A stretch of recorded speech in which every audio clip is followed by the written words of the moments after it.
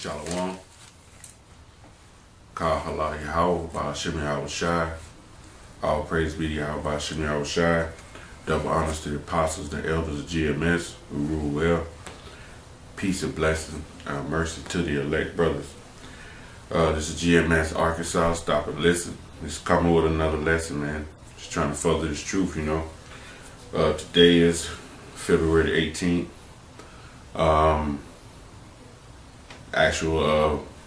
What Esau calls Saturday, and right now in this particular time of the year, we in the Sabbath right now, which just happened to fall about every 7 months. It falls on Friday sundown, Saturday sundown, right? And we in that time right now. We've been in that time for this is the new moon, 1, 2, 3. This is the fourth Sabbath, right? So next week we'll be going into another new moon Sabbath, which will be Saturday sundown and Sunday sundown. Okay. Now these so-called these Amaleks who so-called Jews, they actually worship the Sabbath Friday night, Friday sundown and Saturday sundown, right? Which stems from the Roman Catholics, right? To say that's the Sabbath and that's solely the Sabbath is not right, because the Sabbath goes by the new moon, right? And get into it, the Apocrypha, 14 books that was taken out of the scriptures. This is the King James Version of the Apocrypha. These are the books that were taken out in 1826 by the Bible Destruction Group. Okay. I'm going to read Sirach 43, Sirach 43, and start 6. He made the moon also to serve in her season, for a declaration of times and a sign of the world. So Yahweh made the moon, Yahweh Hashem Yahweh Shai made the moon so we could recognize the seasons, right? Verse 7, from the moon is the sign of feast, right? Sign of feast. The Passover, the first fruits, tabernacles, Day of Atonement, Hanukkah, Purim, and also the Sabbaths within themselves. The 4 Sabbaths that happen in a cycle.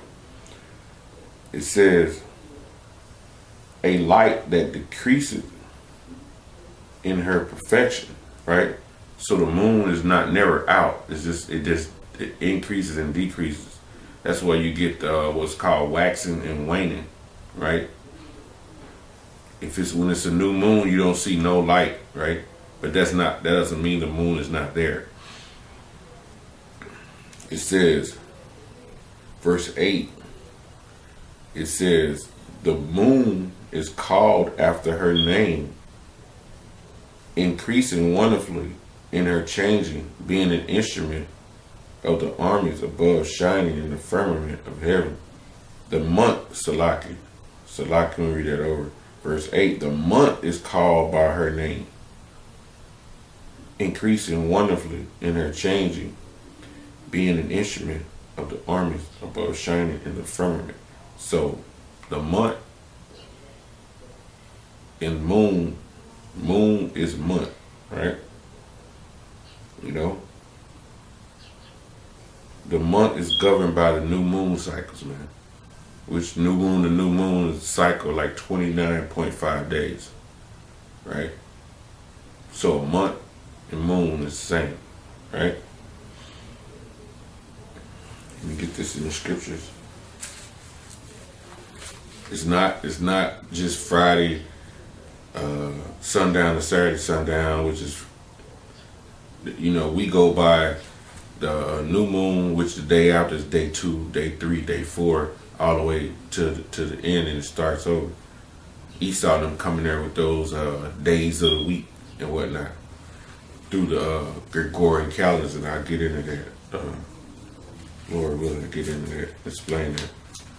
This is Isaiah 66. This is Isaiah 66 and 22. For as the new heavens and the new earth, which I will make, right? He said, I will make, as meaning in the kingdom, right? The new heavens and the new earth are the kingdom, the kingdom that's coming after the thermonuclear destruction, after America's totally annihilated. The new kingdom and the new earth, the kingdom, right? It says, I will make shall remain before me, said Yahweh. So shall your seed and your name remain. So our seed gonna remain and our name, Israel, is gonna remain, right? It's gonna stay, you know, never to be wiped away, you know. And it says, verse 23, from one new moon to another. See, from one new moon to another, and from one Sabbath to another, shall all flesh come to worship before me, said the Lord Yahweh. So in that day, it said all flesh would come worship before him, right? This is a solemn day. The Shabbat is a solemn day, man. It said all flesh would come worship before him, even in the kingdom. He said all flesh, either other nations, man. You know, if they don't, if they don't come worship, we're gonna deal with them, you know. You know, that is what it is. Let's see here. 14.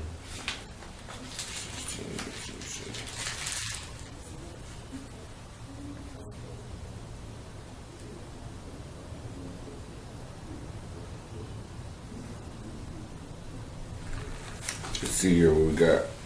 We'll read that again. And it shall come to pass that from one new moon to another, right? We know that the moon is changing. The new moon is changing every month, right? From one Sabbath to another, right? From one Sabbath to another. Because in between that cycle, you have 4 Shabbats. Shall all flesh come to worship before me, said Yahweh. You know. So you other nations, y'all gonna keep our high holy days also, you know. And we'll go in the scriptures and give you an example. When you read in Kings, 1 Samuel's, 1 Samuel's 20, 1 Samuel's 20:18. Then Jonathan said to David, tomorrow is a new moon, right? So that lets you know back in the ancient days, we were going by the new moon. We wasn't going by, he didn't say tomorrow is Friday, right? Tomorrow is Saturday. He said tomorrow is a new moon, right? Which was the beginning of a new month. And thou shalt be dismissed because thy seat will be empty. And when thou hast stayed 3 days, then thou shalt go down quickly and come to the place where thou didst hide thyself when thy business was in hand, and shall remain in the stone easel. Verse 27. And it came to pass on the morrow, which was the second day, right? The day after the Shabbat, the day after the new moon, the second day, because the new moon is the first day, that David's place was empty. And Saul said unto Jonathan, his son, wherefore cometh not the son of Jesse to meet, neither yesterday nor today, right? Because we feasted during those times. Well, on those times of new moon, we had feasts. They were, you know, they had the feast, right? He said he didn't come. Why? Because the house of Saul was trying to annex David, man. Right? So David didn't want, that's why David asked Jonathan, let him be excused so he could go to his father's house so he could stay out of trouble, basically. You know? That's why he wanted to go, you know, and leave. You know, in a question, this is during the time of Samuel's, man. This is, you know, before David, you know, came into power, before Solomon, right? We wasn't even in the Roman Empire right then, right? Now, even when we were in the Roman Empire, Jacob still kept these feast days, man. Now we don't do it because we have been discontinued from our heritage, man. Jacob out here, they don't do no Shabbats, man. But the men of the Lord, we practice Shabbat, you know, if we can, if a lot of brothers be working, right? So we practice Shabbat when we can. We rehearse the righteous acts to the best of our ability, right? And a lot of our people don't do it, but even in that Roman captivity, in Rome, we still were able to keep our laws, man. Even though we paid them taxes, man, we still kept our laws and whatnot. I'll show you an example of that. Let's see, John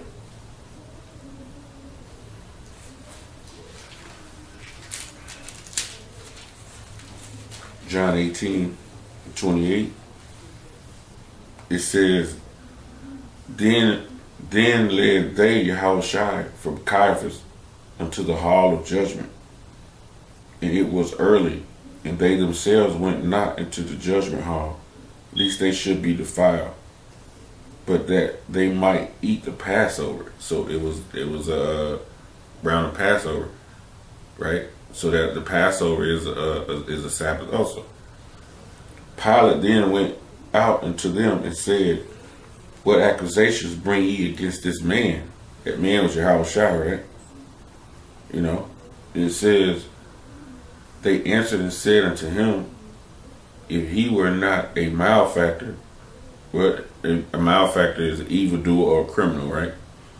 We would not have delivered him unto you, right? But these are just wicked, basically, like, as we say today, these are wicked ass niggas, man. You know, people in them high seats, man, but they were wicked. It says, verse 31, Then said Pilate unto them, Take ye him and judge him according to your law. According to your law. So that let you know that we still was keeping our laws, even though we were in captivity. We still kept our laws under the Roman Empire, right? But today in America, it's been beaten out of us, discontinued from our heritage, so we don't even keep our laws, man. And it says, The Jews therefore said unto him, It is not lawful for us to put any man to death. So they was trying to get Pilate to do it. So I let you know we were keeping our laws even in the captivity, right? So Matthew 27. And like I said, we're in the Shabbat right now. It just happens every, that is Friday, Saturday, sundown. It happens every like 7 months. And 7 is like completion. So it happens every like 7 months. This is Matthew 27:62.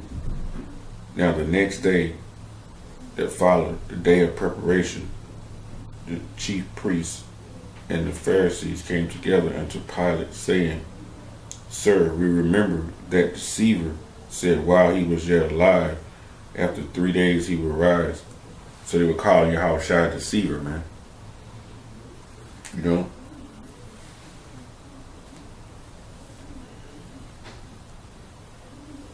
And it's the same way they're going to do you, brothers, when you go out on the highways and byways. You'll be called such also. You know? He was called that by the elders, man. These was wicked men. This is Mark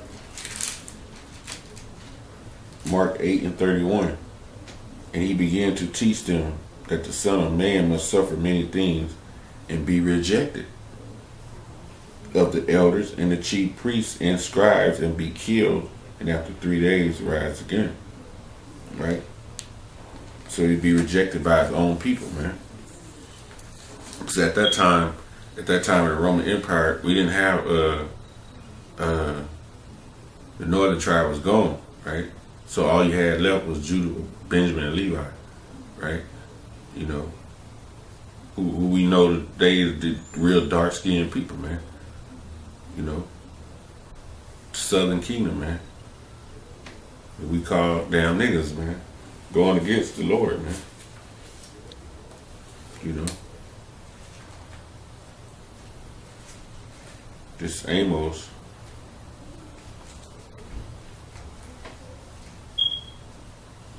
Amos 8.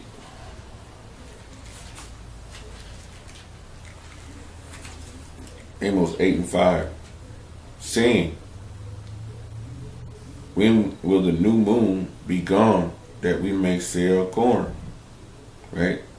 Because on the new moon, when the new moon came in, when the Sabbath come in, in the Sabbath, you didn't do no servile work, no servile work. You didn't do no work, man. It was a rest day. So they asked him, when will it be gone when they could sell corn and make money? And the Sabbath, that we may set forth wheat, making the ephah small and the shekels great, and falsifying the balance by deceit, man. So that Sabbath, right? We rested on that day. That's why they was wanting to know when it would be gone, you know. Because Israel paid basically like close attention to that. They paid close attention to that new moon, man. You know, they didn't basically go by the Gregorian calendar, right? Which was the Gregorian calendar was made by Pope Gregory XIII, and it took place of that Julian calendar, right?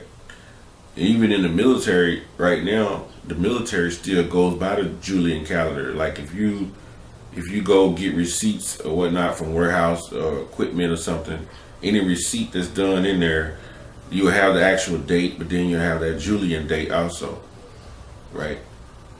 And a lot of those calendars that they pass out around the military, they'll have the date, and then in the corner, they have four numbers in the corner. That's the Julian date. So the military still uses that Julian date, right? Which the Julian calendar, it went off the vernal equinox, which was like 365.25 days, right? That 0.25 meaning like extra 6 hours were added, you know. But now Esau goes by the actual Gregorian calendar, which actually cut like 11 minutes. So it cut it to like 365, 10 minutes, and somewhere around 47, 48 seconds, you know. So over a period of 3 or 4 centuries, 300 or 400 years, everything is going to be off 3 or 4 days. Either forward or backwards is going to be off, man. So that's the devil. That's Esau, man. That's Esau and his ways, man. Everything under Esau's command is out of whack. It's out of order. The Israelites, we go by the new moon, man, which was set 29.5 days. And it's per cycle, new moon and new moon. You know, so Esau brings confusion, man. You know, he brings confusion. And I'm gonna read this out of Zondervan Compact Bible Dictionary. I'm gonna read to you what it talks about calendar. And let's see here. CAL. It says calendar. During the Bible period was reckoned solely on the astronomical observation. Days, months, years were determined by the sun and the moon. Days of the week were not named by the Jews, but were designated by original numbers. It says the Jewish day began in the evening with the appearance of the first stars. So when the sun goes down, pursuant to Genesis, the first chapter, the day starts. When you see the sun goes down, when you see the first stars come out, that's the beginning of a new day. And you can read that Genesis 1 in the first chapter. It says, days were subdivided into hours and watches. The Hebrew nights were into 3 watches, right? Into 3 watches. Go down here. 3. The Hebrew months began with the new moon. That's plain. It says the Hebrew months began with the new moon. Before the exile months were designated by the numbers, and the exile names adopted from the Babylonians were used. So it tells you that our calendar was started at the new moon, man. So that's plain. You know. And I'm gonna read this one scripture again. In Sirach, it says, Sirach 43:6. He made the moon also to serve her in season for the declaration of times and a sign of the world. From the moon is the sign of feast, a light that decreases in her perfection. The month is called by her name, increasing wonderfully in her changing, being an instrument of the armies above, shining in the firmament of heaven. So that's point blank, man. The Bible dictionary even tell you that the Hebrew month started with the new moon. The new moon signifies a new month. The cycle of the new moon from one cycle to the other is 29.5 days. The confusion came when Esau used the Gregorian calendars and the Julian calendars, right? And we gave you examples in the scriptures, right, of the Shabbat, how David did, and the Lord gave you examples, man. You know, how they still kept their laws even in captivity in the Roman Empire. You know, here in America, like I said, it's been beat out of us, man. We've been discontinued from our heritage, man. So that's why it's crucial, man, to come back to the law, statutes, and commandments and rehearse these righteous acts to the best of your ability, man. You know? Hey, and with that, man, Shabbat Shalom. All praise be Yahweh Shem Yahushai. Double honors to the apostles, the elders of GMS who rule well, and peace and blessings to the elect, man. Hey, this is GMS Arkansas. Stop and listen. Shabbat Shalom. Shalom.